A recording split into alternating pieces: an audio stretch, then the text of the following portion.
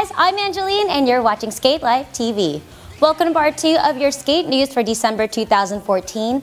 As this month comes to an end, we can look forward to a new year next year, as well as a new cover for Trans World Skateboarding magazine. Featured on the cover is skater Joslin grabbing some massive air with a frontside flip from hubba to flat in Osaka, Japan. Definitely a great pick, so make sure if you're interested, look for the cover and magazine as they're already out now.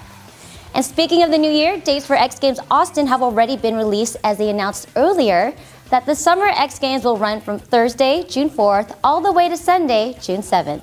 Make sure you mark your calendars and start planning travel arrangements until then. Dates for both Dew Tour and Street League contests for next year have yet to be released. But in case any of you guys have been nostalgic as of late, you can check out video highlights of either showcase on their websites, www.dewtour.com for Dew Tour and www.streetleague.com for Street League. That about wraps it up here. Check out our last webisode of the month, which is our Golden Deck feature that will be released on December 31st, New Year's Eve.